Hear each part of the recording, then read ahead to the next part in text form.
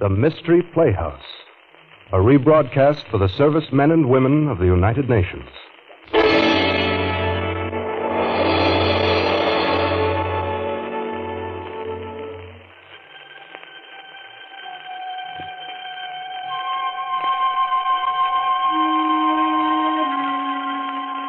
Good evening. This is Peter Lorre. Would it bore you to hear a tale of tragic murder? Are you unwilling to sit through the telling of a strange and horrible story? The brief narrative of a man caught in a web of evil? You're not? Then, my friends, keep right on listening to the Mystery Playhouse.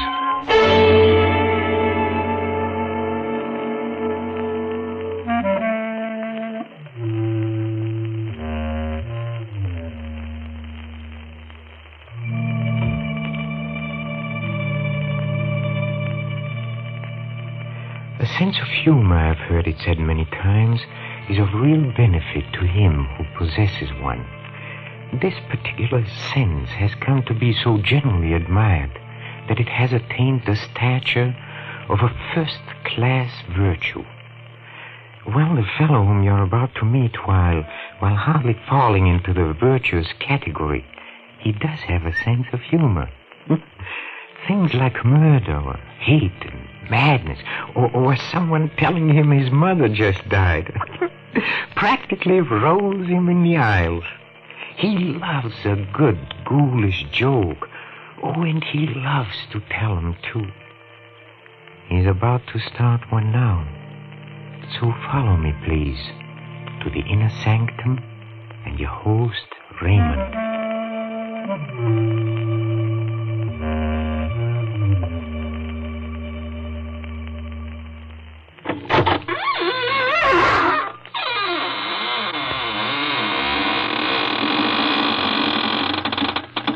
Good evening, friends of the Inner Sanctum. Now, come in, won't you? This is your host, Raymond, again, disturbing the peace. Say, have you ever had the screaming memes? Did you ever get an attack of the yelling and wailing jitters? You walk in your sleep? Do you ever wake in the middle of the night shrieking at the top of your lungs? Oh, you do? Well, you must be an awfully hard person to live with.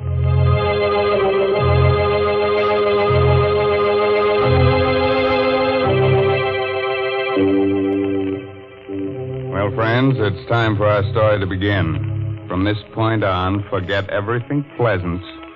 Get a finger ready to chew on, turn the lights down low, and listen to Peter Lorre tell you the blood-curdling tale, Death is a Joker. Come with me to the criminal courts building. A tense hush falls upon the spectators as Charles Luther takes the stand. Gentlemen of the jury, I'm accused of murder. I'm an actor, a comedian. Look at my face. Ugly, huh? Yes, so ugly that whoever looks at it laughs. I'm not telling you this to win sympathy for myself. I tell you this because it is important to your understanding the strange events that brought me to this courtroom today to plead for my life. Shortly before midnight of November 28th, I went to the apartment of my friend Robert Langwell, the famous actor and matinee artist. Charles, well, this is a surprise. Come in. Thank you. Would you like a drink? No, don't bother. I don't want anything. No? Well, then here, may I take your thing? Oh, excuse me. Hello.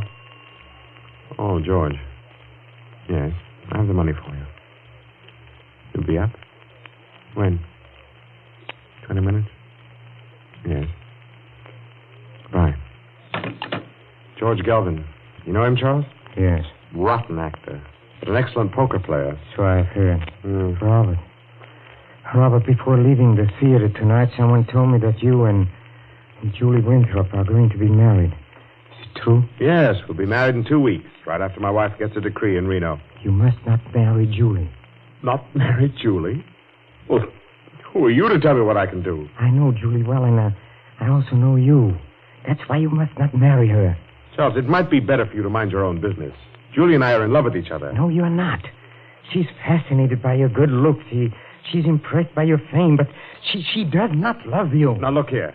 We may be old friends, but I've stood all I'm going to. Wait a moment. I get it now. You're in love with her yourself.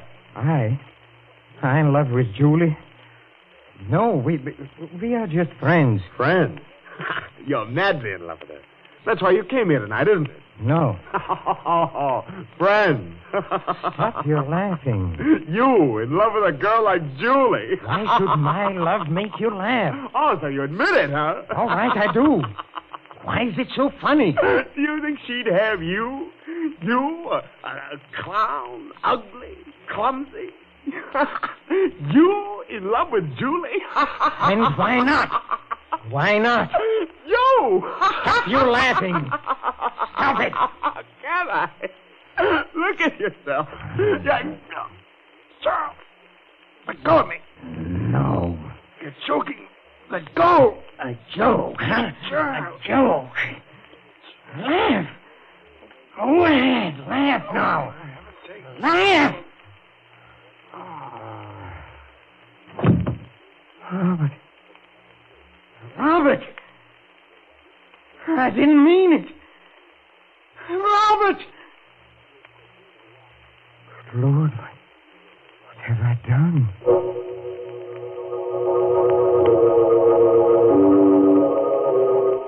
I rushed out of his apartment, trembling.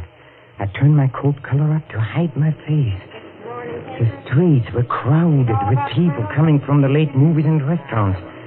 I tried to make myself act naturally, but it was impossible. Everyone I saw, every pair of eyes that looked at me, seemed to accuse me of my crime. I stopped, waited for the light to change. Paper, mister. Morning paper. Read about the Reynolds execution. Here, let me have one. There you are. I didn't know Reynolds was to be executed tonight. Yeah, they burned him. Well, he deserved it. Murdering his friend like he did. Oh, wait a minute, mister. You forgot your chain. Oh, never mind, never mind.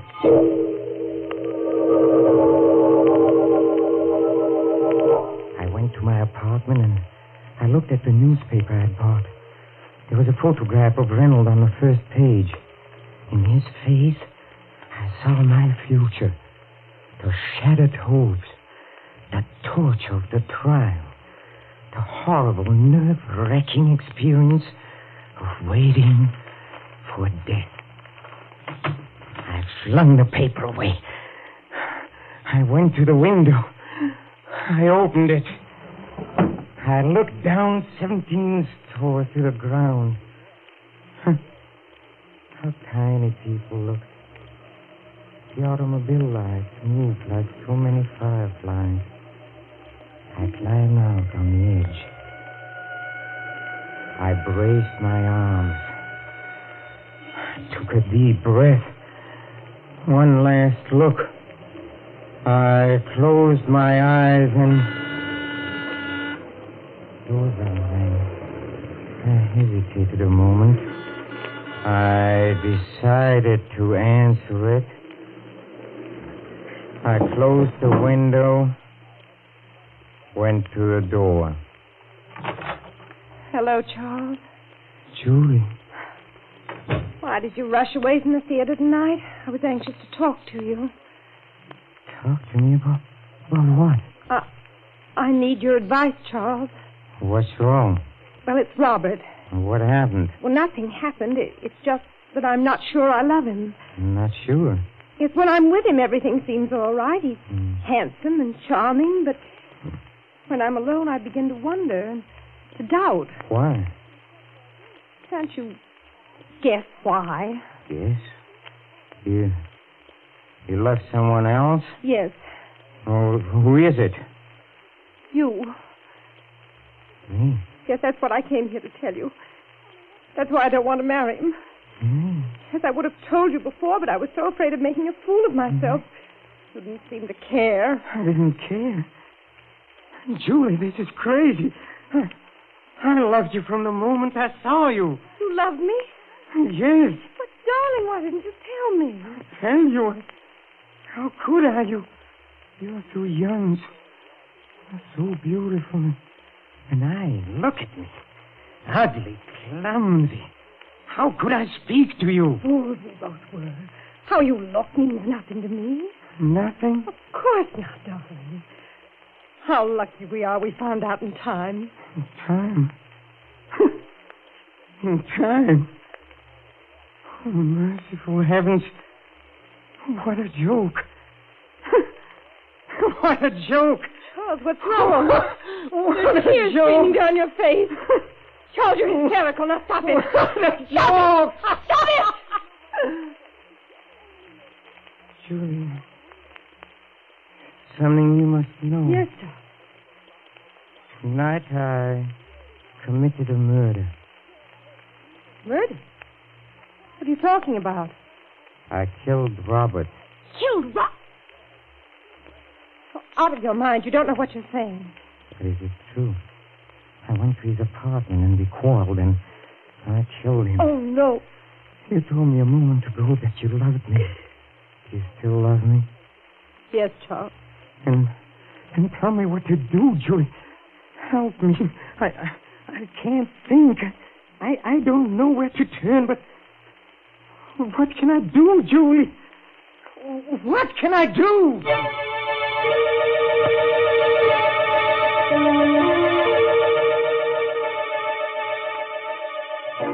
Pull yourself together, Charles. This may not be as hopeless as you think. Why? Was Robert alone in the apartment when you called? Yes? Were you seen entering or leaving? No? Are you sure? Yes, his apartment is on the second floor. I walked up and down. What time did you get there? Shortly before midnight. And what did you do before that? Went to a movie. Movie. How long did you stay there? Oh, only about 20 minutes. Do you have the ticket stub? Huh? Yes, here it is. Charles, do you realize what this means? They may never find out about you. Never find out. That's right. They won't suspect you since they can't know your motive. No one saw you enter or leave, and you have an excellent alibi. Motive? Alibi, Julie. Do you realize what we are doing? We are talking of this as if we planned this crime, as though we were criminals. But I committed a crime, yes, but I'm no criminal. I didn't mean to do it. I know, darling, I know. You must think of your own life now. Oh, And mine. Yes, Julia. Oh, I see what you mean. I'm not a criminal, but I must play the role of a criminal now. A subtle, clever criminal who is cunning enough to escape punishment. Can I do it? Can I do it, Julia? Charles, listen to me. We must find out how much the police know. If it's hopeless and they have found out about you, then it would be best to give yourself up. But let's not make any decisions until we know. But how can we know? Did Robert expect anyone tonight? Yes, George Galvin phoned while I was there. He said he'd be up in about 20 minutes. Then the body must have been discovered by now. Yes, I'm sure the police must be there by this time. I think that I'll go to Robert's apartment. No, Julie, no. I don't want you to become involved. I'm already involved. If it weren't for me, this horrible thing would never have happened. The least I can do is to help you now. But, Julie... Promise me you'll not leave this apartment, Charles. All right. I won't be long. Julie. Yes. If something happens, if something goes wrong and is separated before you return, I want you to know that I don't know what to say, Julie.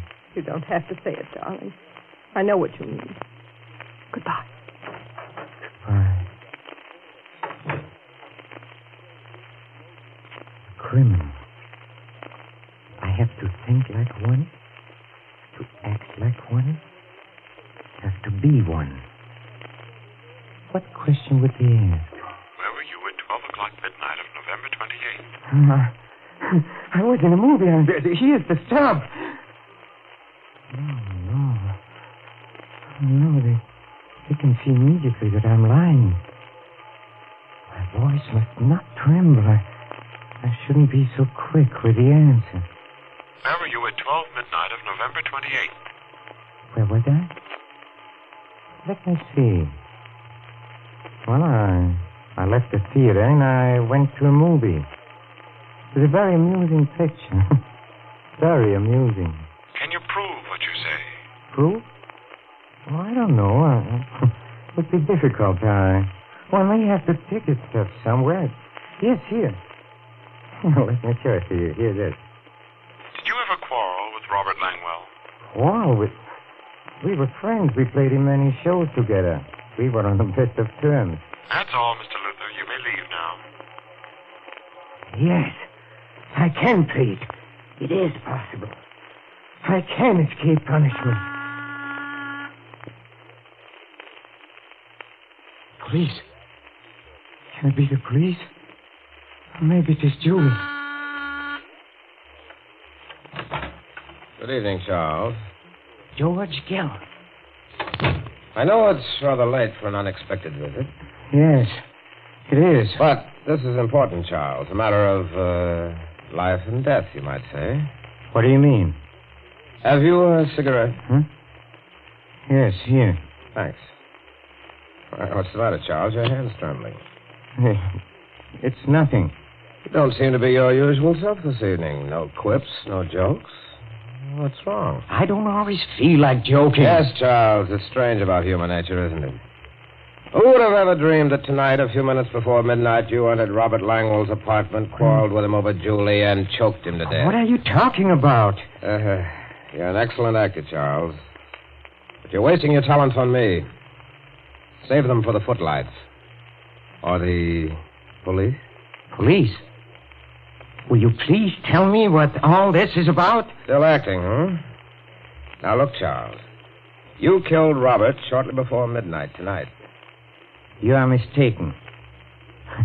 I was in a movie at that time. Oh, so that's your alibi. Very clever. Now, Charles, either we discuss terms now, or I go to the police. Wait. How did you find out? That is my secret. What do you want? Money. All you have on hand. All you can dig up. All right. Come with me. I have some money in the bedroom. All right. Just a moment. What is the business? Yes. Why? I'm taking no chances. Let's go. All right. Well, where's the money? Charles, stand back or I'll fire. Stand back. No! Let go of my hand. Let go. I'll twist it. I'll twist it till the gun points to your head. There. Charles, let go of my hand. You don't know what you're doing. Go on. Fire now. The bullet will enter your brain. Fire. Charles. Fire. Charles, don't. I'll make you fire. I'll squeeze your fingers. Charles, let go. Go on. This is all a joke. I'll make you. Stop it, Charles.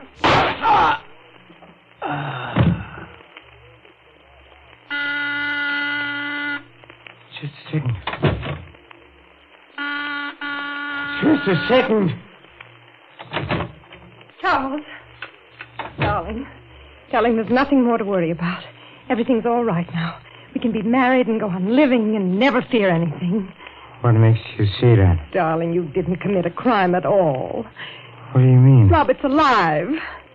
Alive? Yes, he's downstairs now paying the taxi. Robert is alive? Yes, I spoke to him about the marriage, and he was wonderful about the whole thing. Darling, aren't you happy? Our worries are all over. You can smile and be gay. That must be Robert now. Hello, Charles. Robert, I thought you were... Well, I'm not. But how did you... You see, I fainted. George Gelvin came in and brought me to. George Galvin. Did you tell George Galvin what happened? Yes, I did. Look here, Charles. As I told Julie, I'm willing to forget the whole thing if you are. Forget?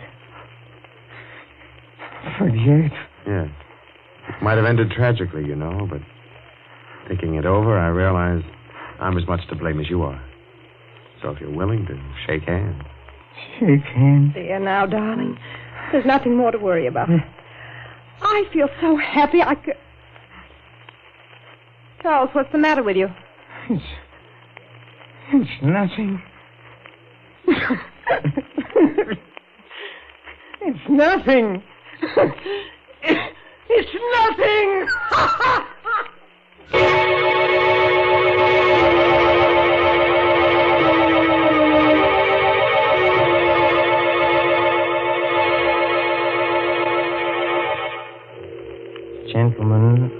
Julie. I became a criminal. Well, because I thought I had committed a crime, and I had to think like a criminal. My motives were those of all men. I wanted happiness and wanted marriage to the woman I loved. What would you have done in my place?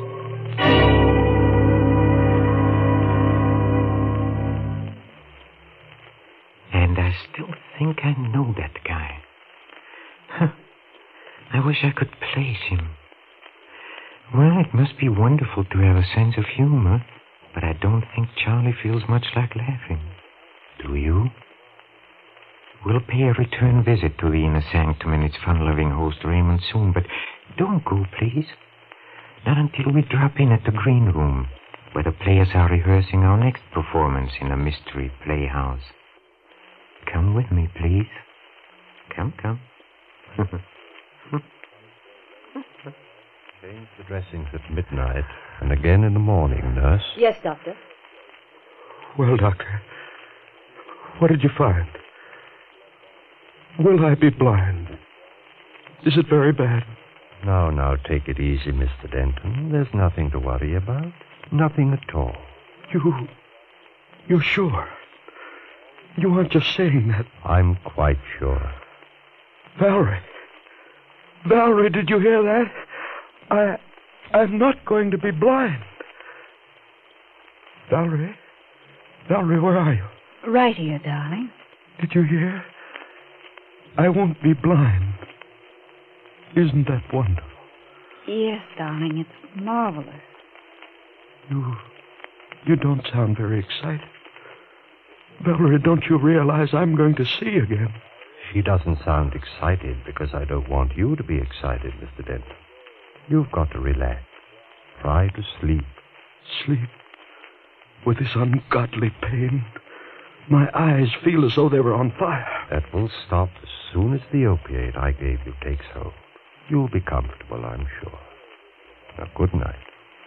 You're going now, Doctor? Yes, I'll look in on your husband in the morning. Stephen? Yes, Valerie? Do you mind if I step out into the corridor for a moment? But you promised not to leave me. I'm afraid, Valerie. Everything's so dark, The nurse will be here, dear, if you want anything. I just want to ask Dr. Wade some questions. Questions? But he's already told us. Yes, Stephen, I know. But I'd like to find out about the treatment and how I'm to take care of you when we get you home, you know. Just little things. All right. But hurry back. I want you near me. I will, dear. Good night, Mr. Denton. Good night, Doctor. And thank you. You're quite welcome. After you, Mrs. Denton. Thank you. I suggest we step into the consultation room across the hall. We'll have more privacy. All right. Here we are. Thank you.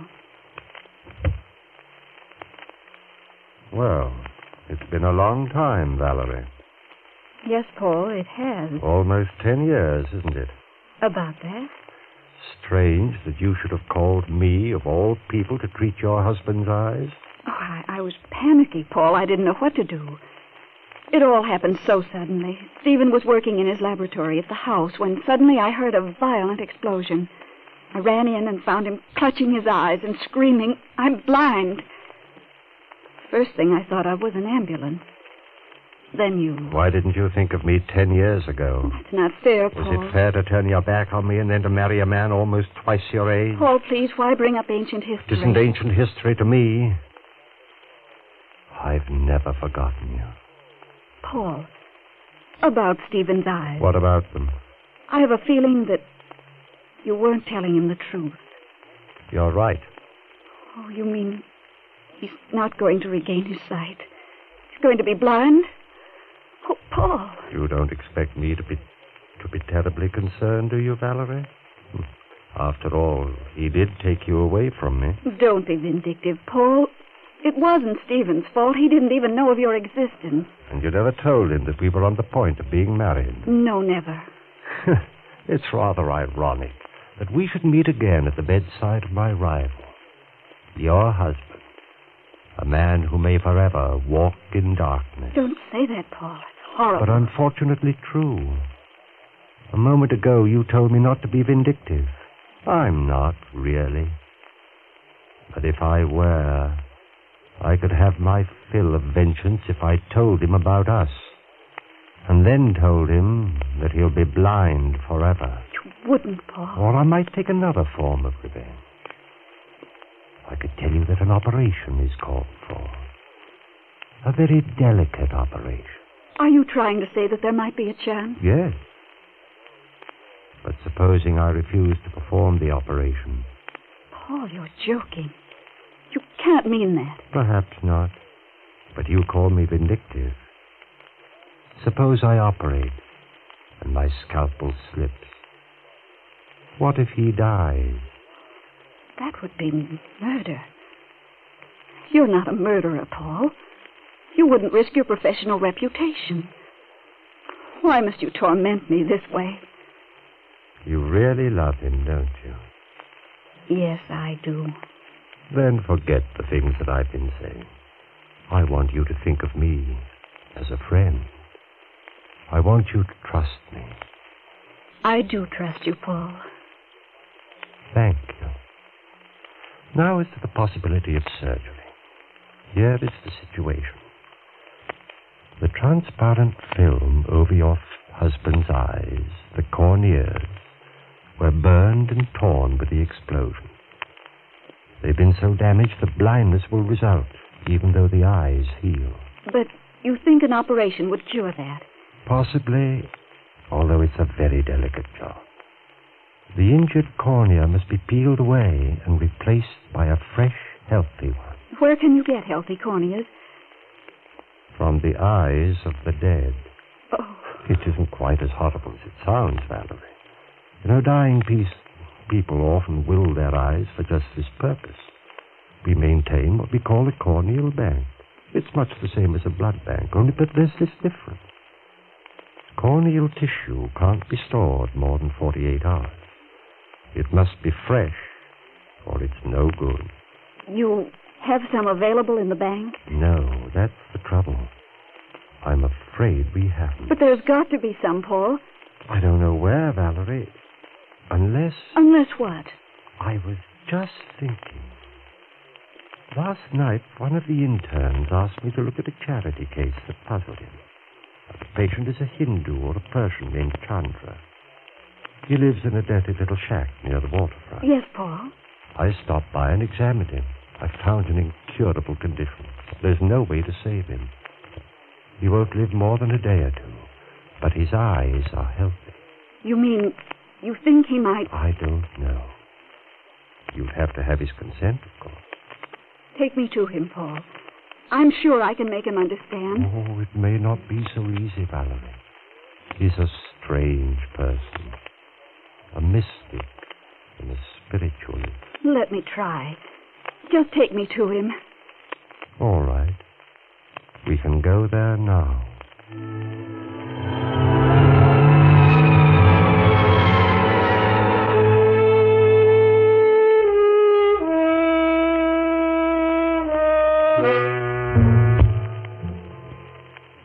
Doesn't the doctor sound familiar to you, huh? That's right. It's Boris Karloff, up to his old tricks. I think it might amuse you to be on hand for our next performance, when we present Mr. Karloff and Creeps by Night.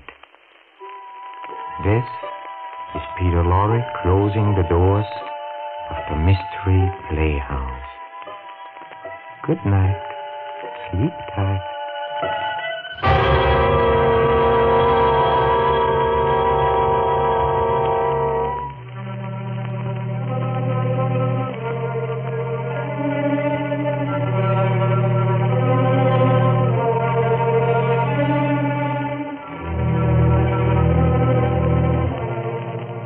The This is the Armed Forces Radio Service.